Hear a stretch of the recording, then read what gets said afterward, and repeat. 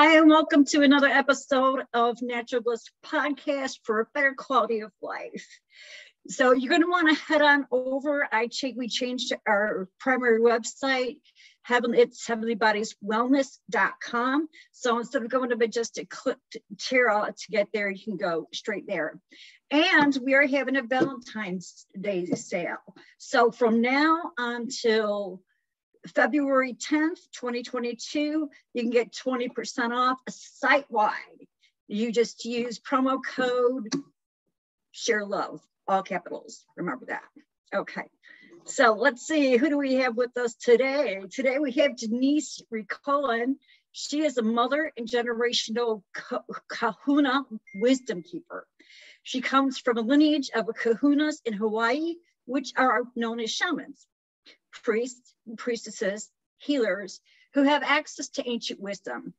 She lives on the big island of Hawaii with her family and cat. She trained at the Clairvoyant Center of Hawaii.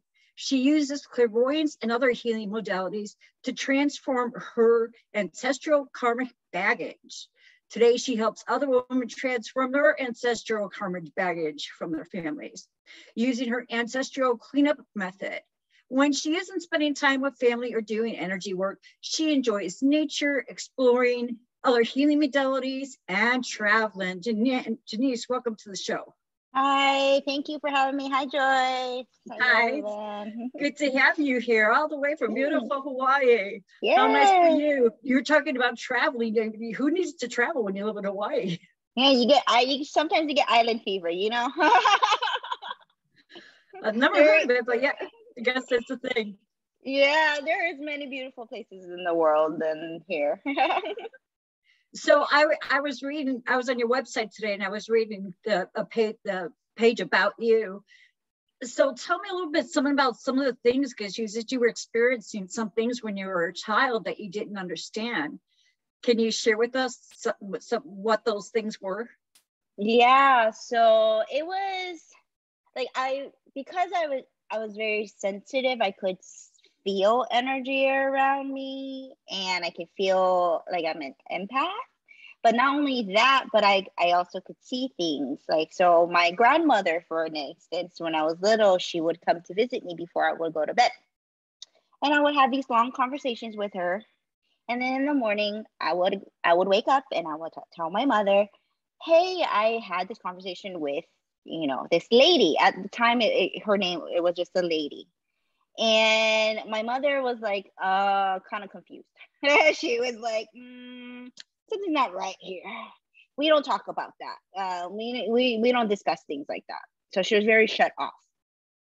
So I was like, did she actually say that to you? Yeah. Wow. Blatantly. And that made me feel like, okay, it's not safe for me to trust or ask for help for my family, right? It wasn't safe. So as I got older, these things would happen. Like, there's just so many things. Like when I got pregnant at the age of 17, that was one of my next spiritual awakening. Of course I was pregnant already, but I seen and I knew that he was going to be born with some kind of defect. I didn't know exactly what. He was born and he had a heart defect. He had a heart murmur that soon at the age of 3, we went through surgery. And that's a whole different other subject there. But yeah, when we initially decided to go surgery, it was such a rush thing. And the doctors were like, nope, we need to go do this now and all this stuff and trying to rush us. And I was like, no, we're not doing this right now. It's going to be a time, but not right now. Like, I literally fought the doctors. I was fighting my family because that's not what I saw. And then I had the vision of like, when we were going to do it, I saw the nurses and all that kind of stuff. And then so that day that I said, fine, whatever, do it. At that moment, like, I neglected my intuition. Even though I knew what it was, I neglected my intuition. I said, whatever, go ahead. We'll do it. We'll do whatever you want. We went to surgery, and my son had an asthma attack on the table.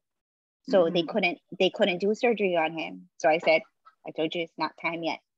So we went back home 3 days. It took us 3 months, and then he had surgery, and it was perfectly fine, exactly what I saw. So there's like things like that, like numerous experiences, growing up, I would have, like going around certain places I would be uncomfortable going to certain places and doing certain things, so yeah. That answered it. So then you had mentioned that when was it that you started exploring what you were experiencing? Yeah, so growing up,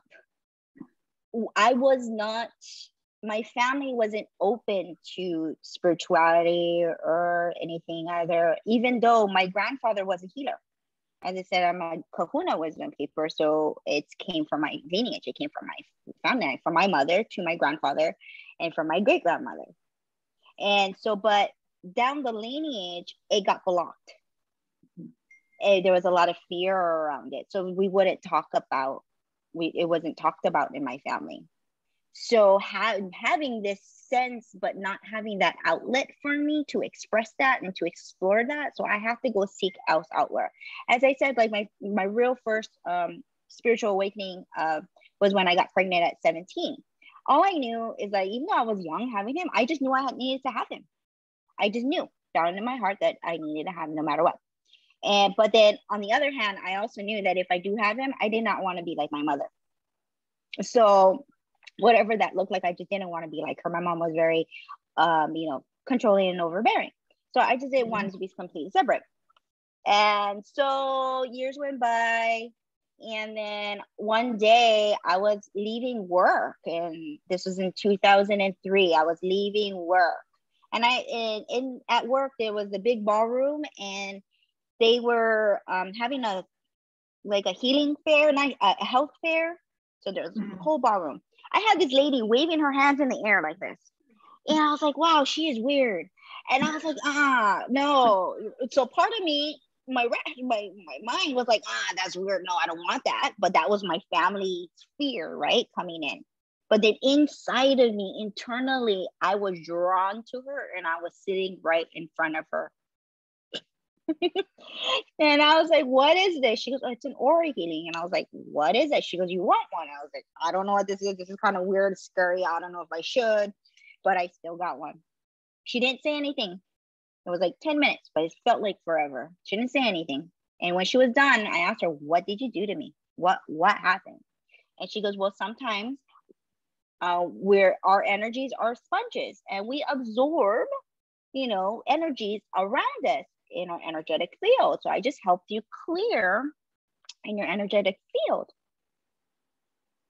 And so when that happened, I just knew that I felt lighter, I felt clear, I felt, better. And after that, I was hooked.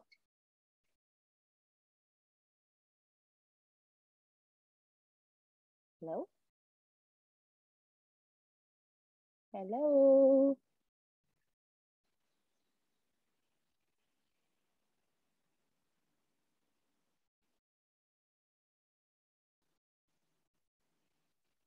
Joyce?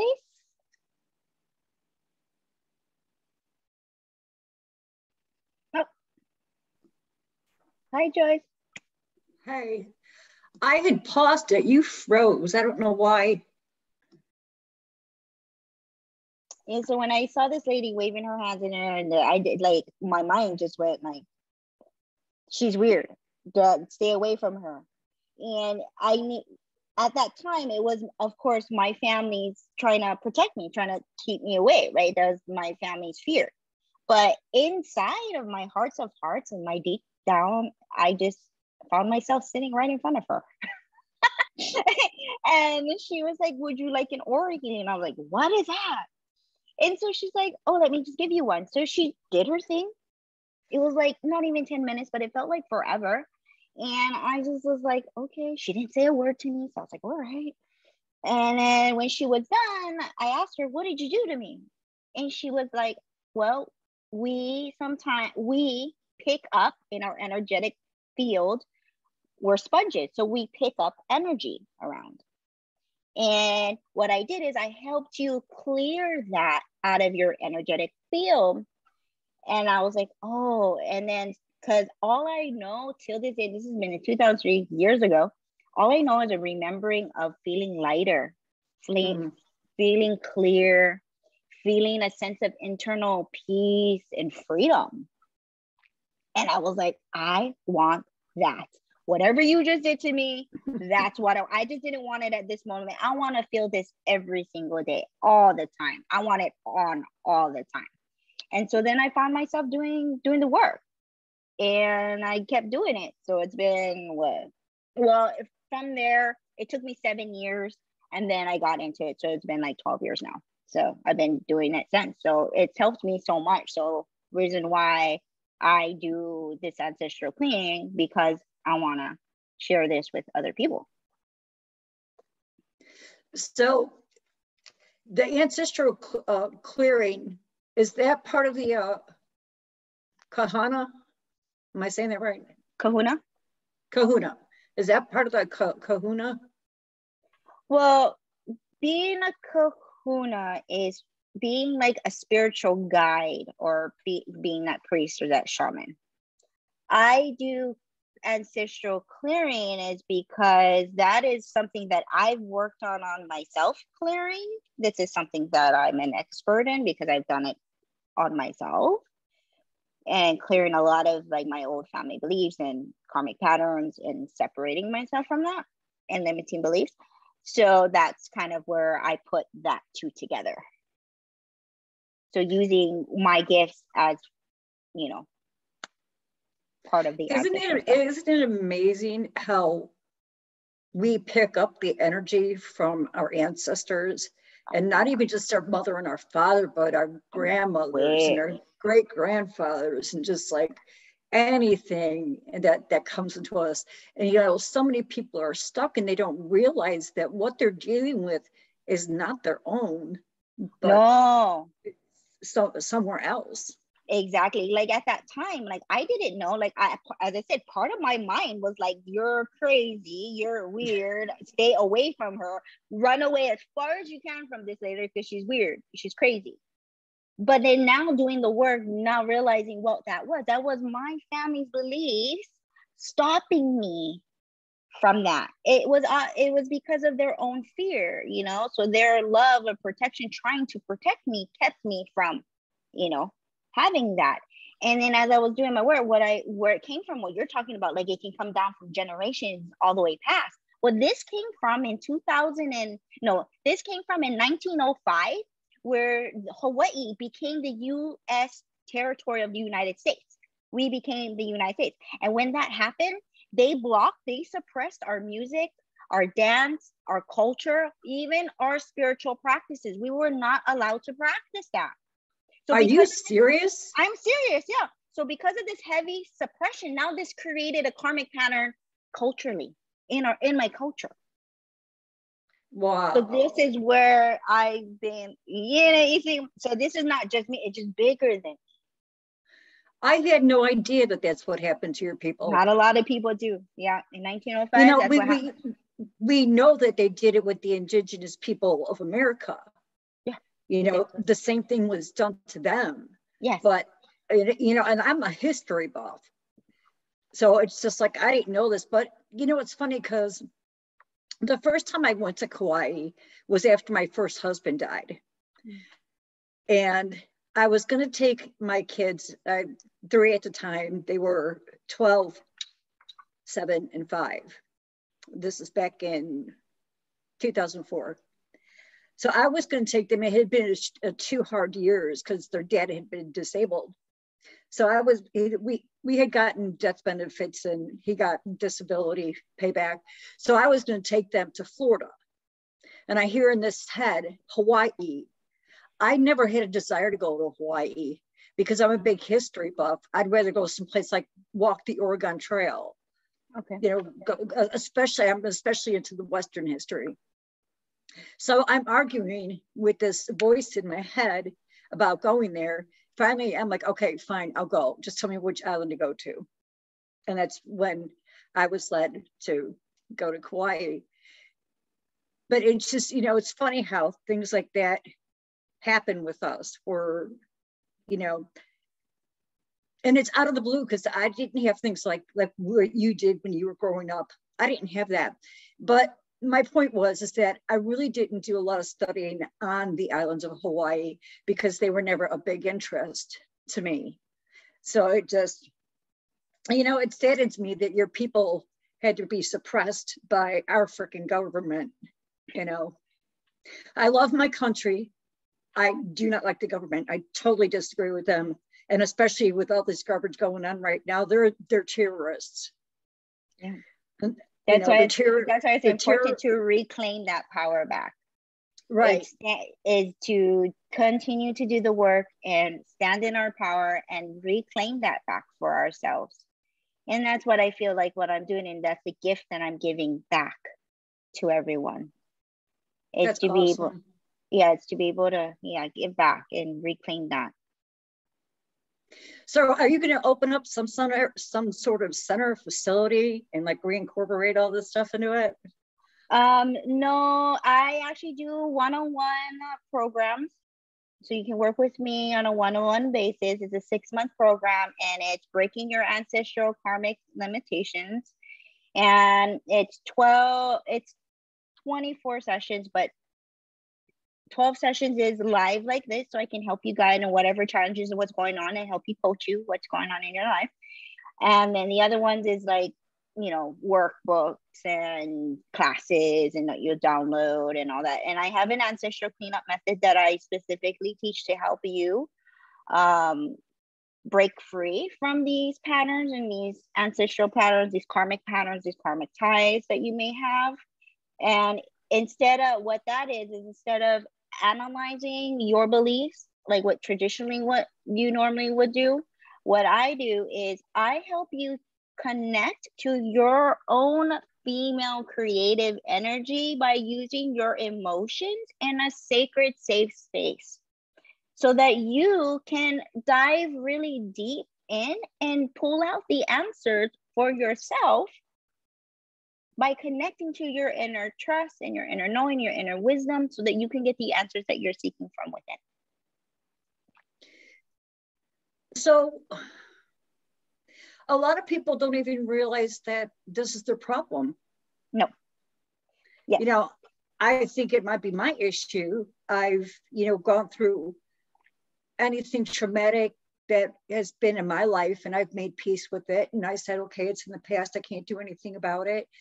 And it's not like I focus on it or let it bring me down. Oh, this person did this to me, this person, Mm-hmm. I cleanse all that, but I'm still not making the strides that I would like to make. And I know that I went to an energy worker because I thought maybe, what was it I was thinking? Oh, that I had some kind of energetic block somewhere. So, and at that time, I didn't know about the ancestral stuff. I've learned about that within like the past year or so. Mm-hmm.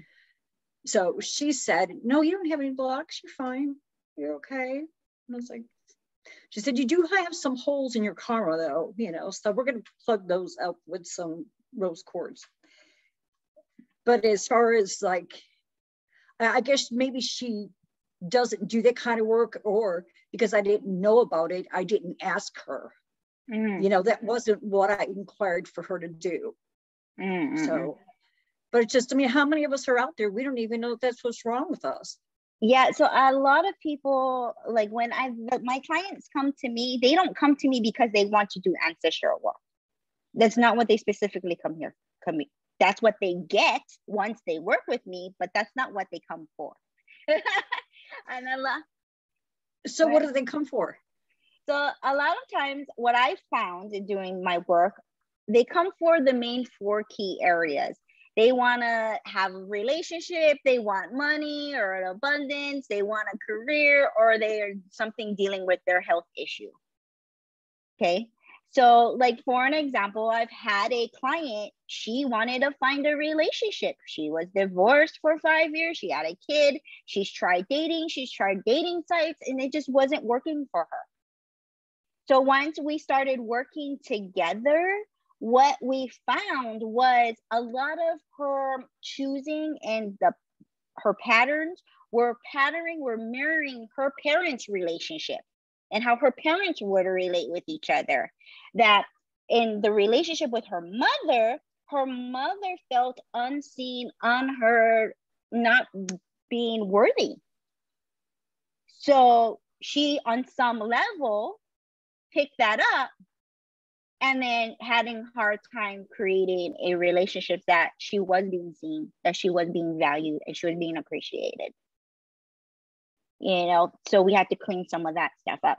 A lot of times it's like, I had another client who wanted money because she is a single mom.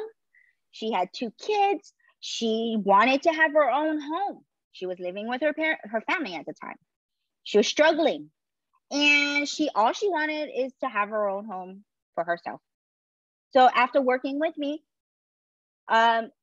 realizing, starting peeling the layers of, like, you know, her money situation, the root to that was when she was a child, and this is a memory she forgot that she her parents lost their family home through financial hardship. So because her family lost their home and finance, she still carried that shame, still carried that burden on her, even though it happened to her parents and she was little. She still carried that. And that prevented her from having a home.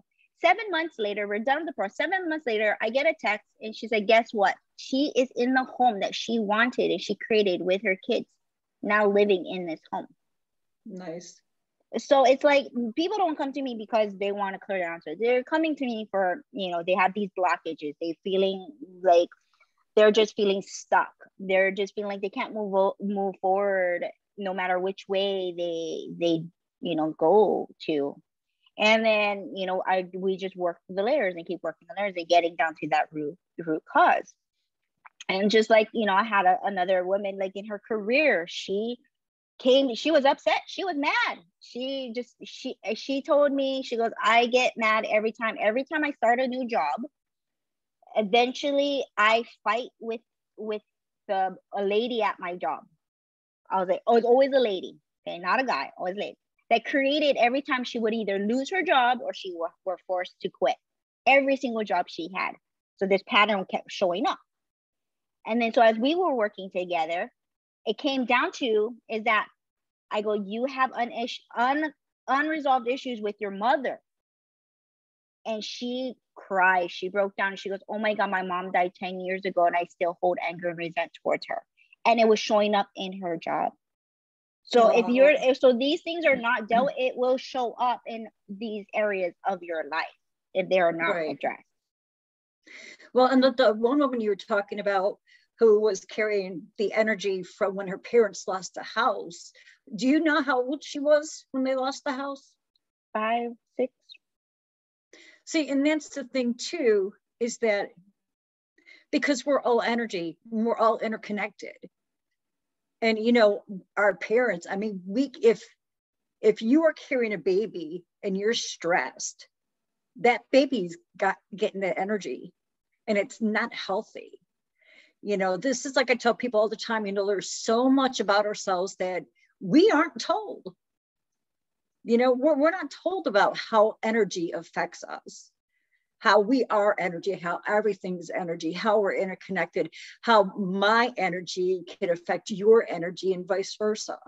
Absolutely. You know, and all this, and of course, at 5 years old, the brain is in that theta state. So between 1 and 7, it's in that state, and that's the state where we can be programmed. That's where we get our programming from. But of course, now as adults, we're in that theta brain state when we're going to sleep and when we're waking up. So we can reprogram ourselves. But we can't do that if we don't know what the issue is, do we? No, we don't. So that's why, like, they think they're coming to me because of one thing. But after, as we're working together, we get to the real part of it so that it can completely be reprogrammed. You can get reprogrammed, but until you get to the actual root, to the cause of it, it will still recycle itself. Just like my client, the one that was arguing with the ladies at her job, you know, she's a Reiki master. She does energy work as well. Really? Yes. And she still had these underlying issues. And her mom's passed 10 years. you know? So it's like she was still carrying on this energy, but then it was playing out in other areas of your life. Right. So, yeah. So even though she was an energy worker and she knew about energy, she still had that. So when she came to you, did she realize that it was some kind of energy, or what was, how did she approach you about this? Would she say, you know, I've every time I get a job, I end up losing it? So it was specifically for her career, correct? Yep, specific for her career. We were just talking, actually. She wasn't even my client yet. We were just talking. And she was just explaining her life and what was happening. And then I was just like, I just pointed it out. All I said to her was, you have unresolved issues with your mother. And then she's like, then at that point, she got it. Then she started working with me. And in the session, it came up with a memory she had as a child, how her mother was and where she got all this anger and resentment. So helping her charge that. She went back to work the next day, and everything started shifting and changing for her the next day after that. Nice. Because she got down to, it wasn't just, I didn't just leave it to, oh, you have unresolved issues with your mom, and just left it at be, right? That's just one layer. But then when we started working the energy around her relationship between her and her mother, then it got to another level and another level. Then finally it was able to come out. You know, it's like that seed was able to come out, that root. So how is she doing right now? She's doing amazing. She got a job at Nike. So nice.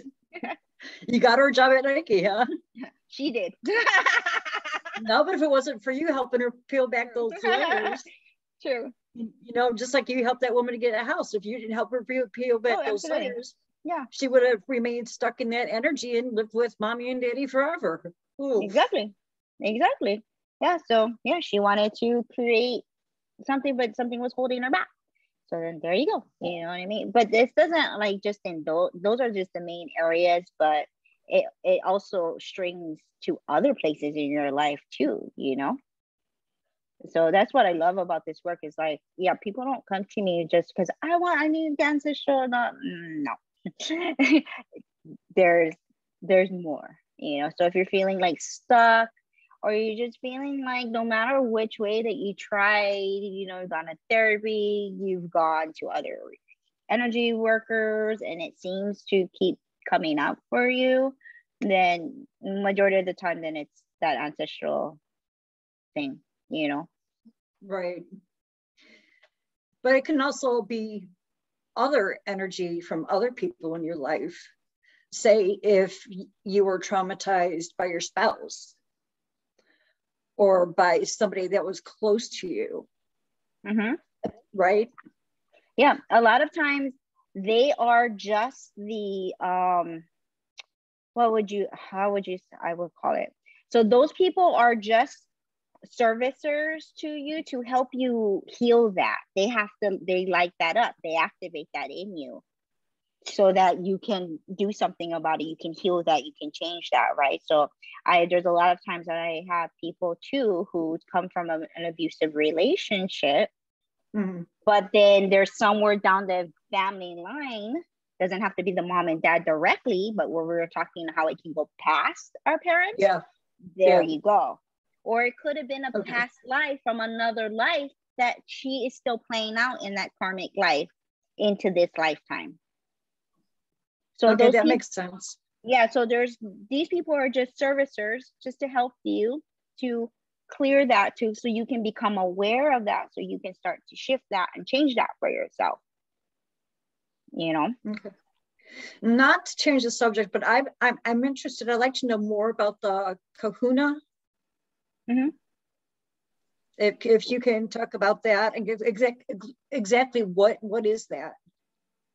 So as I mentioned before, kahuna in my culture, the definition of that is a priestess, a shaman, or a spiritual guide.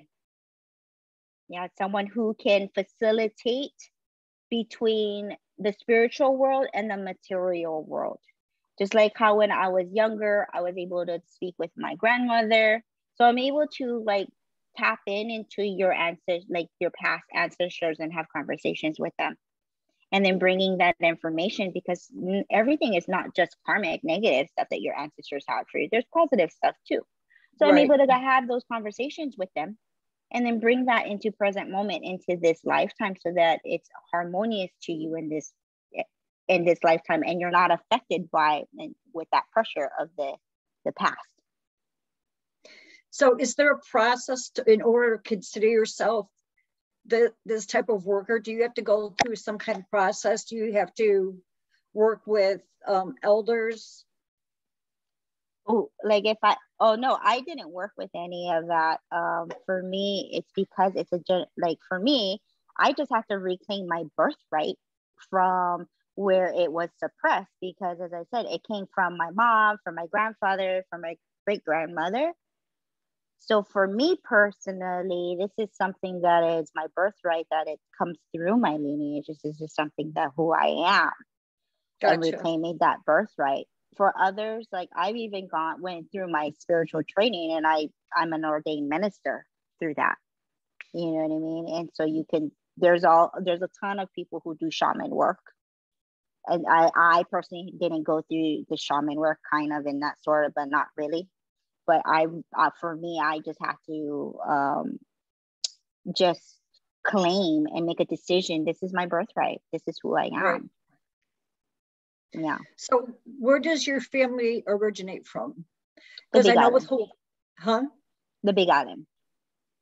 Well, I know like people came from the Philippines and from like Japan, and they settled on the islands. So do you know where your ancestors originally came from? What I know of, my father is an immigrant from the Philippines. Okay. So he came over in 1925 to work on the sugarcane plantation, sugarcane fields. So I definitely know that's where he originated from. My mother, all I know is that her family is born and raised here. Our lineage and our genealogy goes back to Kamehameha the Great. So our bloodline is from the Big Island. And that's kind of where our bloodline and our genealogy stem. My mom's a genealogist of the family, so that's kind of where it started. As far as like Hawaii was made of from a bunch of cultures like Polynesia, and we all came to here, we migrated. That part, I don't have any information on that. Gotcha. Not on paper. Well, not on paper, but maybe if I just tune in, then yeah. It would be interesting to know. The reason I'm asking is because I know like certain people, certain cultures have very strong beliefs in dealing with the supernatural and recognizing the fact of how powerful we actually are. And they embrace that. So I was just wondering, if that was like part of maybe your dad's culture when he was in the Philippines, or no? No, my father did not believe in any of this. As I said, like I was raised, none of my family believed in the spiritual work or any of that. They were in fear of that. Blocked it. There is stories of my grandfather, my mother's father, my grandfather actually practicing in the work. There was times where my aunt, she told me this story of, she was massaging him one night and the front door opened. And then he spoke fluent Hawaiian. So he spoke fluent Hawaiian. And then all of a sudden the door closed. I hope they locked the door, but the door closed completely back. So when she asked, what was that about? He said, oh, nothing. We don't talk about that. I don't want that kind of stuff around here. So he knew about it, but he just didn't want to talk about it. Wow. That's kind of sad, huh? It's a bit, but it's all good at the same time. He had his reasons, you know what I mean? He had his reasons to do it. And so by me stepping into this power and reclaiming my birthright, I had a lot of family members, especially my own mother, who was not okay with that, who is still at this today, not okay with me being who I am and embracing even though it comes from my lineage, she's still not okay with that. And you told her that? Yeah. Then We have many conversations. Does she believe you that it's part of your lineage? She does, but it's hard for her to accept that because she comes from a very strong religious background, belief. What religion? Mormon. Mormon? Mm-hmm. Wow. Are there a lot of people from your culture? Are they Mormons? A lot, yes. And my family runs deep in the Mormon church. So one day I had this conversation with my mother. She asked me, she goes, "Oh, there's a lady like you at my church." I go, "What do you mean, Mom? A lady like me?" She goes, "Oh, she's sensitive like you. She said she can, facilitate and talk to spirits, whatever." And I was like, "Okay." So she goes, "And she still comes to church." I go, "Well, good for her." And then she goes, "Oh." And then I told her, I go, "Mom, can I ask you a question?" And she goes, "Yes." And I go, "How come there is no priestesshood, but there's only priesthood in the Mormon church?" Her answer to me was, "Oh, it says it in the book." And I was like, "Okay, well, here's my deal. This is my belief, Mom. This is my lineage. This is our lineage from your father, our lineage. So I'm going to stick with that because that's my blood right. That's me. That's my blood. I'm not going to have anyone else tell me if I can and cannot be this way." And so after that, she don't bring it up anymore. So what about your son? How old is your son now? My son's 24. Whoa, you don't look old enough to have a 24-year-old. I do. So has he shown any signs of? Yes. At 16 years old, we got into the biggest fight ever as a 16-year-old. And to the point when we were done arguing, he came to me, he goes, "Mom, I need help." At the time I was already in 4 years of my training, of meditation training. And he came to me, he goes, "Mom, I need help." I go, "What do you mean?" He goes, "I just need help." He kept pointing to his head. And I was like, "Okay, how can I help you?" And he goes, "I want to take meditation classes." So I took him to the same school that I went to. It was 12 weeks. He became a different man. Like he before meditation, before energy work, before him doing all that, he was just typical teenage boy. Talk back, didn't want to do school, didn't want, like, barely did anything, didn't want to come out of his room, played a lot of video games. It took a lot for me to get him to do his house chores. After the 12 weeks, he was a different boy. That culturally here in Hawaii, he's also a different person. Like, he bought his own, he's now an electrician, 24. He's an electrician, one of the head guys in his company, and he bought himself his own home. And Nice. at 24 years old, because he worked on that part, so he wanted to, and he's very open to it. So did you talk to him about his lineage? Yes. How old was he when you first talked to him? When he started going to the center, when he started doing the energy work. So at 16. Mm-hmm. And even now he is like, I told him, I cleared the energy lineage for my side of the family. You need to do that for your father's side of the family. So he's working on that. Wait. Oh, okay. All right. I got it, what you said. You cleared it for your side. He's going to clear it for his dad's side. Is his dad active in his life? Yes and no. It's only if he wants to. Right now it's up to my son if he decides he wants to.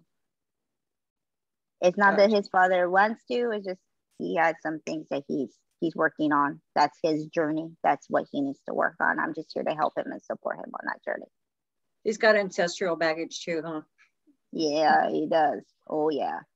So, yeah, we all do. Yeah. So yeah. He's working on his dad's side of it, and he's, if he gets to it, he gets to it. He doesn't. Is what I told him, but that's his decision and his choice. Right.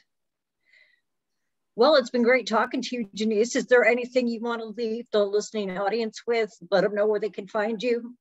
Yeah, of course. You can find me on Instagram. It's Janese_Ululani. And or on Facebook. Again, Janese Ululani, Janese Rakalan, actually. Ululani is my middle name. So Could you spell that, please? yes, it's JANESE_ULULANI.